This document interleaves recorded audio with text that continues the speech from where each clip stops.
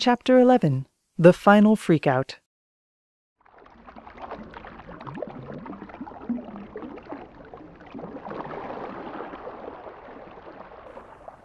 There are only 2 pages left to go, Dirk, Jeanne Betancourt said to the book in her lap. Not much space for a full-scale freakout. I could make more space. I assume you'll be the one doing the freaking out, yes? Oh, you better believe it. This book needs to be thrown into the river, and I'm going to impotently raise hell in here with my little words until you agree to do it for me. And I refuse to souse any but the last page, so that Anna and her friends can choose their fates for themselves. Souse is a good word. Yes. There was a brief moment of calm. Even the Lethe quieted its babble. Betancourt thought that maybe she could hear the pounding of Acorn's mighty hooves in the distance, but soon that was gone too. This is it, isn't it? It's almost over. It's almost over. Endings are never easy, are they? Nope, which is exactly why I think we should bail right now. Follow my advice, erase the whole book, and it'll all be over here and now. No waiting around for the end. Your advice? Yeah. Okay, Dirk. You want to convince me? Go for it. But you have to let me choose where the conversation starts, okay? Fair enough. You know I like a good back and forth. Good. Because it's about to get straight-up dialogic in this bitch. Yes. You were talking about violence earlier, and that's where I want to start. All right. And hey, thanks for ditching the quotation marks. This is nice. You're welcome. Now, here's the thing. I think you're conflating violence with power, and power with control. You're asking yourself a question, but it isn't whether you've been violent to the book. It's whether you have control over it. Control? Yes. Control over the book? Right. In other words, it's a matter of authority. Come on. You have to admit that was pretty good. Yes, it was. Thank you. Now, I don't know if I agree with your premise about me conflating these terms. Okay, sure, violence doesn't equal power, although it certainly is the easiest way to assert it. And yes, I may have been using do violence to as shorthand for claim power over. But I don't follow your second step. How is power different from control? One can have power without using it. And one can use power to follow, not just to lead. But isn't that just leading from behind then? Or, at the least, loaning your power to the leader, the person who's actually in control? That's a really... Wait a minute. I'm going to add in some extra pages so we can keep this going. Fine. But you can't delay the end of the book forever. Here we go. Hang on. All right, we're here. Make it okay? Yeah. As I was saying, that's a pretty bleak worldview. One in which everyone's machinating and scheming and usurping, and every act of control, which is to you every act, is one of violence. I shudder to think what self-control looks like under that system. What are you implying? That you desperately want to be in control of yourself, but you simultaneously fear it, which is why you try not to think about it, and in fact can't think about it outside of completely absurd structures, such as the one we're in now. But I suppose you always were most comfortable with dialogues with yourself, weren't you? So you think that's what this whole book has been about? Dirk's Adventures in Fucked Up Ponyland, Volume 1, The Ethics of Control, illustrated by Paul Bachem? Not all of it, but yes, much of it. Here, look at the development that your character has had so far. Throughout the course of this book, you've been assigning yourself less and less control over it plot-wise. First, the characters start interjecting their own story into yours, supposedly without you noticing. Then they outright rebel against you, steal the book from you, literally and figuratively. They plot against you by turning the plot against you. And now, finally, you're trapped within this book in the book. A physical book in the context of the immaterial book, but an immaterial book in the context of the physical book, where you once more have control over its text, but an impotent control that has no consequences in reality, as much as the text I'm in now can be considered reality.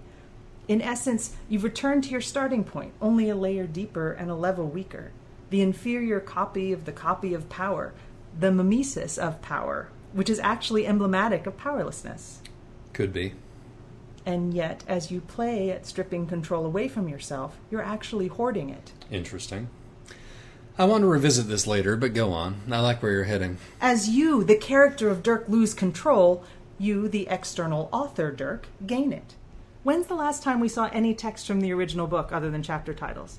Every paragraph you write lamenting your loss of control covers more lines of Detective Pony that we'll never see. And yes, in this case, your assertion of control is through violence. But that's assuming that I'm still the one writing this. Aren't you? You tell me. I'd love to, but I'm only able to say what you write me saying. I'm putting words in your mouth? It's your mouth. You're just calling it mine. What we're doing now, is this the collapse of the meta-ness of the text, or is it going a layer deeper into it? Is it getting flatter or thicker? You tell me. Back to what you said a bit ago, that I play at control. It was a very deliberate choice of words. I both love and hate these nebulous literary concepts. Différence, trace, play. That one in particular has been sneaking in for a while now and becoming more and more prominent, and I have no idea what that signifies, if anything. I think you do. Play is something that both cannot and must be taken seriously. Either it is opposed to logos, or it is the very thing that allows it to be. Play has no essence of its own and cannot be affirmed without being negated. As soon as play comes into being and into language, it erases itself as such. And aren't all those things what this book is doing? Especially now. You mean I'm trying to have it both ways? I'm trying to have this book be both playful and serious, and fighting against the possibility of it being playfully serious, and so it's ripping itself apart? Well, no. Like you said, it's a nebulous concept. I just think that if you'd opened yourself to the possibility of play earlier, things might have gone differently. I should have treated this as a game, not as a game. Yes, precisely. Is it a game now? Well, at a point, the game should appear to stop. That's one of the game's rules, and that's when we can hunt down that hidden chain of signification, which you, in your role as an author, if such a thing even exists, shouldn't be able to see, at least not as such. But since you're also a character, I think we can let it slide this time. How generous of you. Let's go back to the Pharmacon. In Derrida's essay that you're so fond of plagiarizing... You've read it? Dirk. There's more to my life than just children's stories about ponies. My first book was a feminist critique of contemporary short films. I didn't know that. Maybe I'll read it sometime. Anyway, Derrida claims that one of the most important words in Plato's Phaedrus is a word that's not even in it. Right. The chain of signification begins with a reference to pharmacia and travels through other related words like pharmacon. But Plato never mentions pharmakos, the scapegoat, which is what his text is implicitly entirely about. Even if it escapes the notice of Plato himself, it nevertheless passes through certain discoverable points of presence that can be seen in the text. Yes, and you've copied Plato's exact chain, or copied Derrida's copy of Plato's chain, but with one difference. You did mention pharmakos because your text is very explicitly about sacrifice. And you mentioned pharmacia and pharmakon, both as remedy/cure, and even in its secondary meaning as paint. No, the word you left out, your invisible length, is pharmakius, sorcerer. Oh, the powerful one, the one in control. Exactly. So the absence of pharmakius reflects my uncertainty about who is really in control of my own book. Back to control again. Back to control again. See my point? What exactly are you saying I'm afraid of? Of not being in control? Of being in control? Or of the uncertainty? All three. I thought you'd say that. But here, in this book, right now, you are afraid of taking control, of being the invisible pharmakius at the other end of the chain. You say that you want to erase this book by throwing it into the river Lethe. But come on, you don't need to do that. You could erase it yourself. You, the author. You could burn it, or tear it up, or hell, you could just stop writing it. But you're choosing to act through Dirk the character, and trying to convince me, who is still you, to symbolically destroy it. Even though, ironically, I couldn't destroy it in this way without you creating more of it. You need to write me destroying it. I really do want to erase it. Everything I said earlier was true. I guess that's not the only thing I want is all, or only part of me wants it. We both know you well enough to know that you can't just abandon it. It's not what you do. You always take your projects too far and make them so hard for yourself, but you complete them regardless. Or maybe you even complete them because they're so hard. You're a masochist who creates problems for yourself just so you can be the one who solves them. You're not telling me anything I don't already know. So you need to finish it. And you could right now. Jeanne Betancourt hurled the book into the river. That's all you need to write. That exact sentence again without the quotation marks. So, why don't you write it? Yeah, this book's gotten out of hand. It's grown bigger than I intended, more complex, and I don't think that I can just end all of that so abruptly. Does that imply you think this book has some sort of life of its own beyond what you gave it? That in playfully making your characters self-aware, you made them aware of play and somehow made them real? In a sense, at least? When you put it like that, it sounds really stupid, doesn't it? Yeah, kind of. But the problem is that I've already wrapped up so much bullshit along with the rest of the book. Any parts of it that are worth saving are mixed up with all my insecurities and self-importance and self-loathing.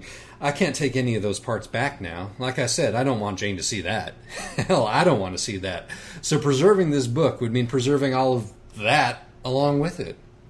Would it be merciful to put it out of its misery, destroy it so that it doesn't have to shoulder the onus of all the horse shit from my own brain that I pumped into it?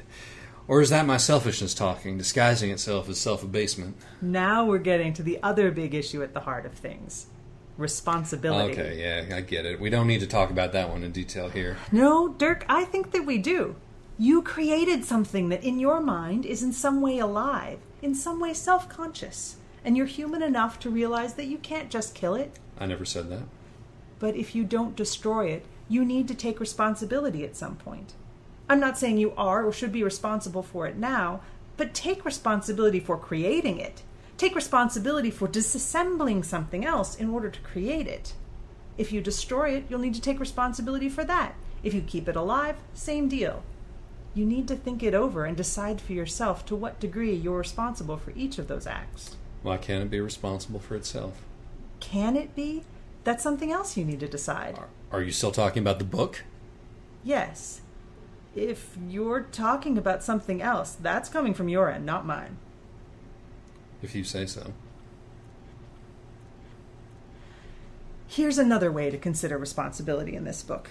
Think about all the other texts that you've quoted or paraphrased or alluded to. What about them? You love to pull them in, but you very rarely identified or attributed them. Well, it's hardly an illusion if you pinpoint the source in MLA format, is it?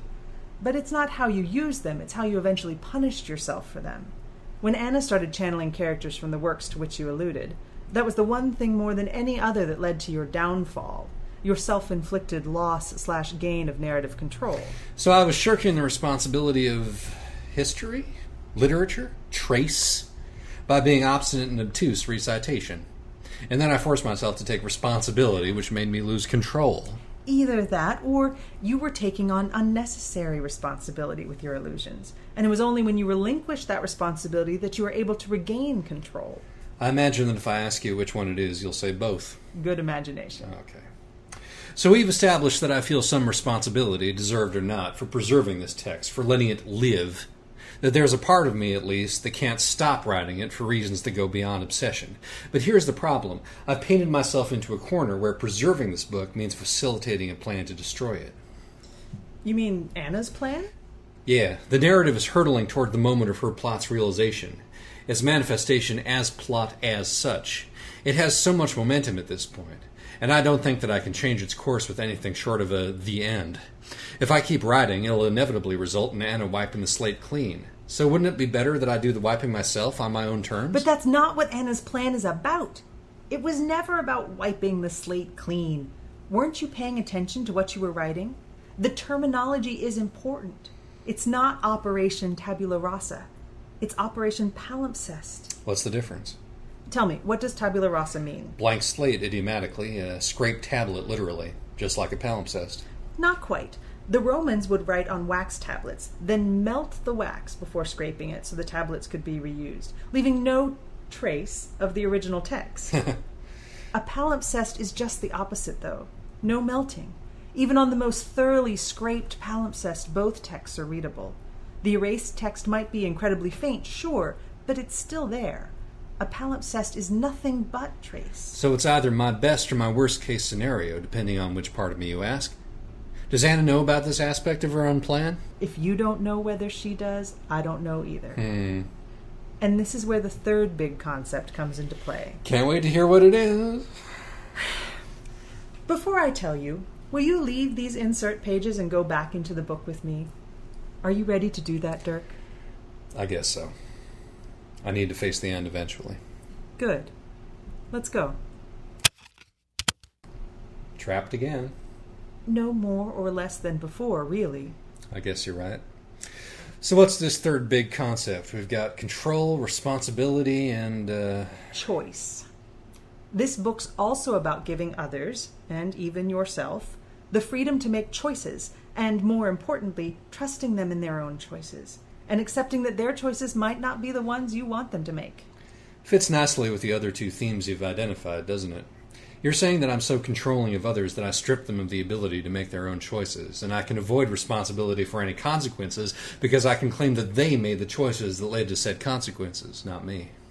I'm still talking about the book, not about you. But if you are me, isn't talking about the book talking about yourself, which is myself? Are you even listening to yourself? To yourself? To you? Which is to say, to me, which you yourself say to me as I say it to you? I'll never stop being amused by how quickly you retreat into your words when you feel threatened. I'm not saying you're wrong. So, with the idea of choice in mind, I have to ask, what now, Dirk? What do you mean? I mean, tell me what you want me to do with the book. I'm letting you make a choice. Whatever you decide, I'll do it. So do you want to erase the whole thing? Or just clear the way to the page that Anna needs in order to scrape the palimpsest, so that her group may make their choice? Shit. This is hard. Can I have more time to think about it? Nope. I'm holding the book above the river now. All the pages, or just the one? There's sort of a lot going on in my head right now, Jeanne. Isn't there always? More than usual. This page is almost over. This is our last scene. Do you really want to waste it with self-aggrandizing introspection? It's what I'm best at. Choose. Right now. Take responsibility. And you decide what that means. Damn it. I can't think of an appropriate quote for the occasion. Whatever. You're right. Let's do it. I created Anna, and now I need to trust her. Jeanne, get that goddamn paper off the last page. Anna, good luck. Scrape this fucker. I hope I'll see you again, Dirk. Happy reading. Jeanne Betancourt.